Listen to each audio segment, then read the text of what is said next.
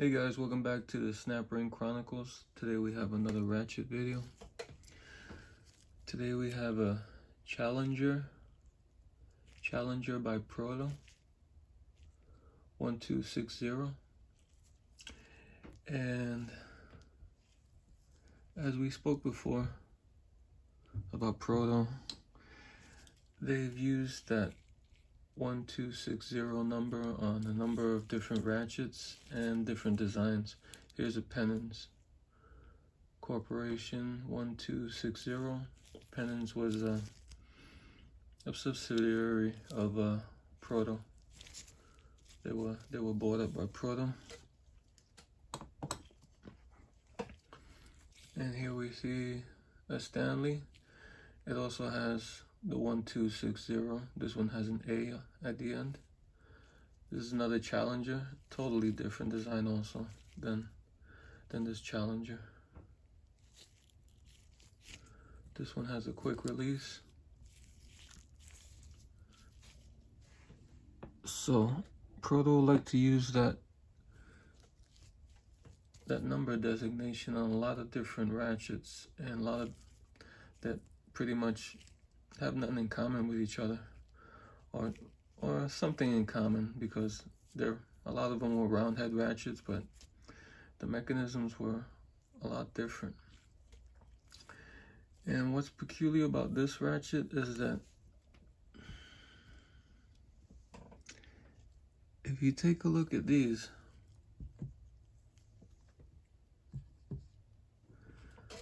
they look almost identical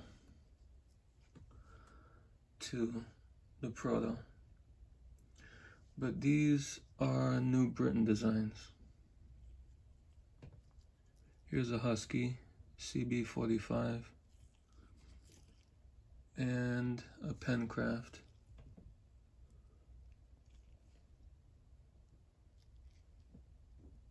I think the number says 3681. And these were a different manufacturer, but if you put them close together, they look almost identical. Take a look at the switches. They look almost the same. In the head, the diameter of the heads almost the same. The thickness almost the same. The way that the mechanisms are held in, almost the same. This one usually uses a snap ring. It looks like this. I took it off already because just to save some time. And this one uses a coil ring, but no, this is the Husky.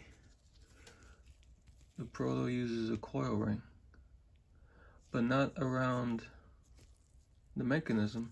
The coil ring goes around the groove in the body, like the New Britain does. And you see how thin the wall is here for the body? Just like the Proto. See how thin the wall is there in the body?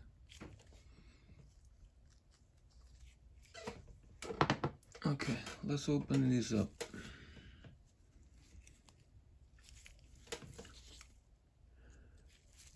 These are a little tricky to open with the coil rings because you have to pull them towards the anvil. Usually on round heads, they have a coil ring. They'll have the coil ring on the mechanism, so you pull them out. I think that's a little bit easier. Here you have to pull this. Pull it towards the anvil and try to get underneath of it, which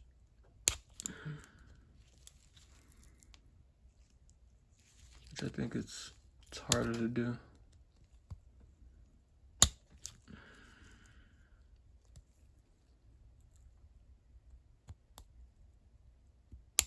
Okay.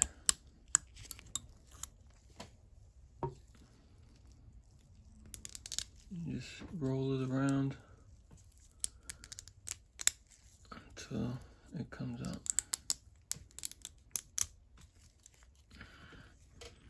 That's the ring, just the usual coil ring that goes around the edge. Most round heads. Okay, now we have the New Britain and the Proto. The New Britain, as we know, has this double switching plate design with a big floating paw. Just the switch.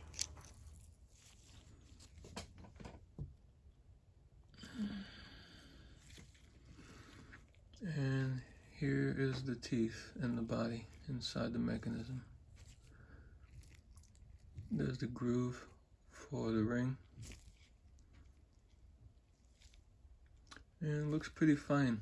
It's like a fine tooth type ratchet. Okay, here's the Proto. Let's pull this out.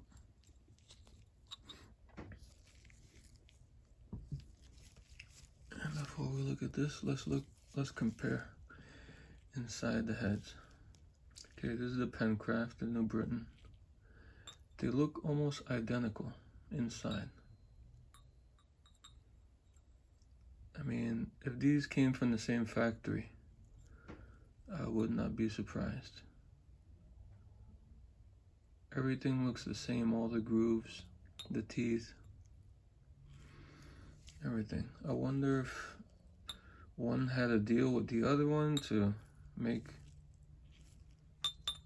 these ratchets. I don't know. Okay, and here's the mechanism.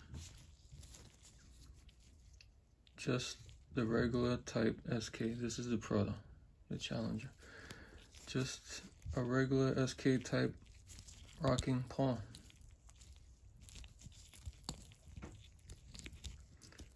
And it's spring loaded for some reason. These have 5 teeth on the paw per side, which is pretty good engagement with 5 teeth.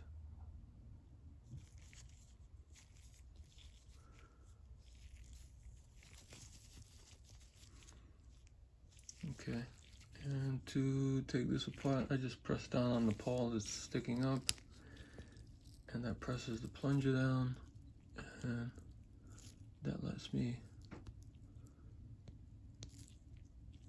ease it out.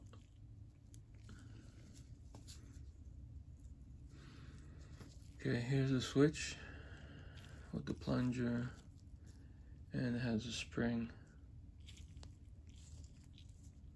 underneath the plunger, so the plunger is a little bit hollow, semi-hollow. Goes in there like that.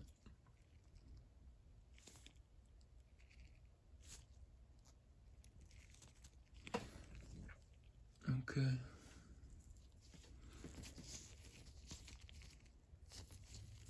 Has the regular pin holding the paw.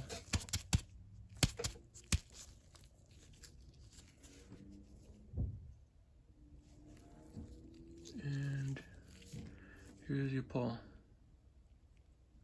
Like I said, 5 teeth per side. That's what it looks like underneath.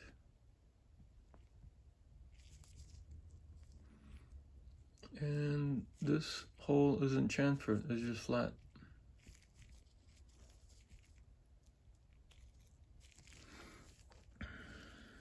Here's your body. The usual SK style body. And for some reason, I don't know if this is factory or what, but there's a spring that sits in the middle there for the switch, the hole for the switch. It's a coil. It's like a cone spring that sits in there.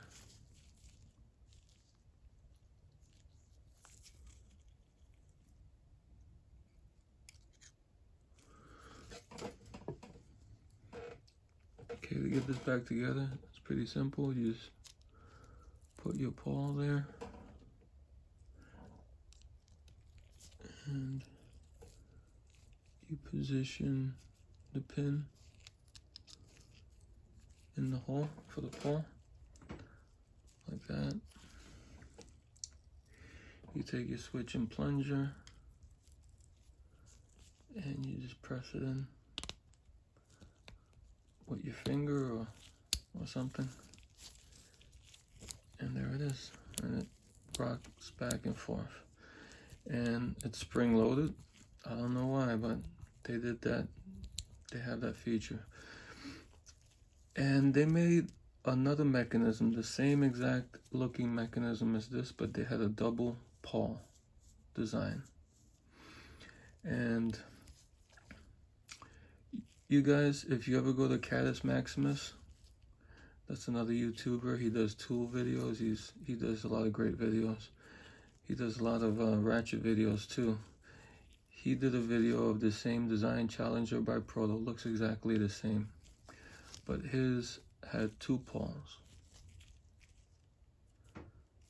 His Ratchet, his Challenger by Proto, had two pawls, which would be a pretty strong design. I mean, this isn't too bad. It's got the one kind of big paw with 5 teeth. That's not that bad. But the one he had two paws, two identical paws. That seems like a real strong ratchet. Okay, to put this back together, no, that's the Pencraft.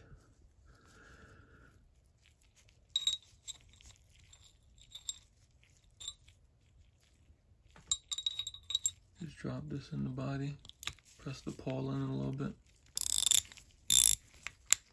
And since it's spring loaded, it's gonna be a hassle to get this ring in.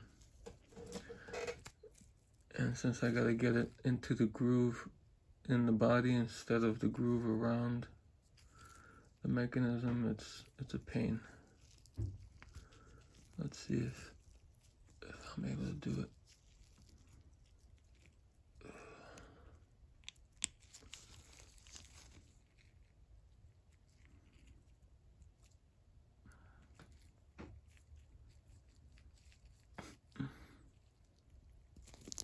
Yeah, it doesn't want to cooperate, of course. All right.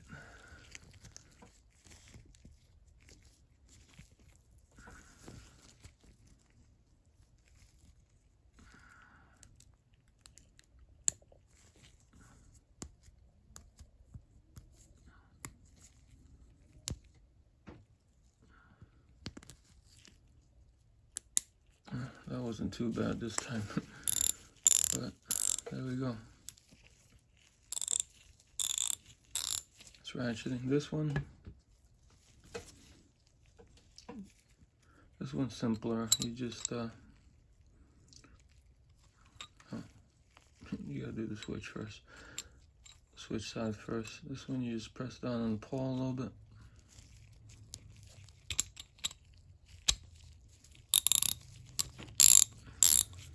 There it goes. You take your ring. You got your ring pliers, and